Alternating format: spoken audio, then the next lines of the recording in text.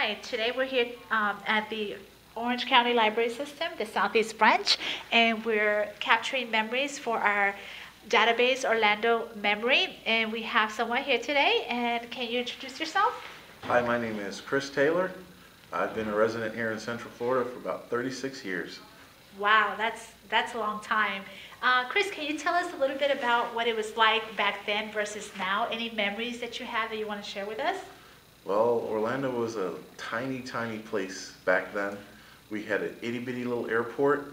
It had one single luggage carousel and one single place to walk out to the airplanes. You could actually go out onto the tarmac back then and watch the airplanes roll in, and they would put the steps right next to the plane. That's pretty cool.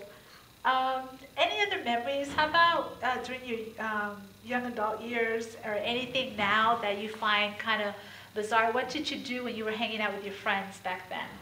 Well, back then, there really wasn't a whole lot to do. On Saturday nights, we would do something called Cruising the Drive, which were a bunch of teenagers. We would get together, we'd drive up and down International Drive and go to the McDonald's and hang out there.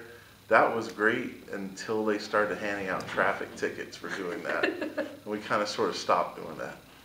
Um, can you tell me about your most vivid childhood memory? Vivid childhood memory. In Orlando. Or any memory in Orlando, an event that you went to that was pretty significant. Yeah.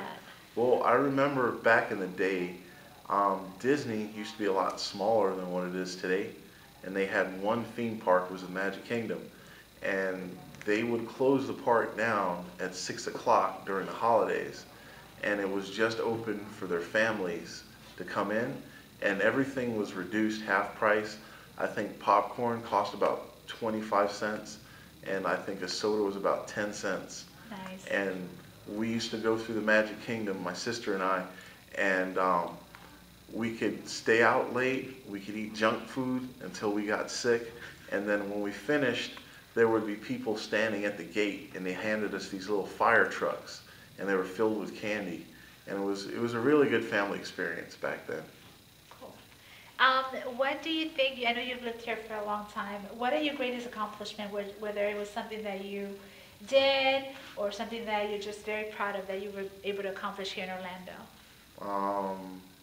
I went to college here, and I graduated from the University of Central Florida with a bachelor's degree in mechanical engineering. That's great. Awesome.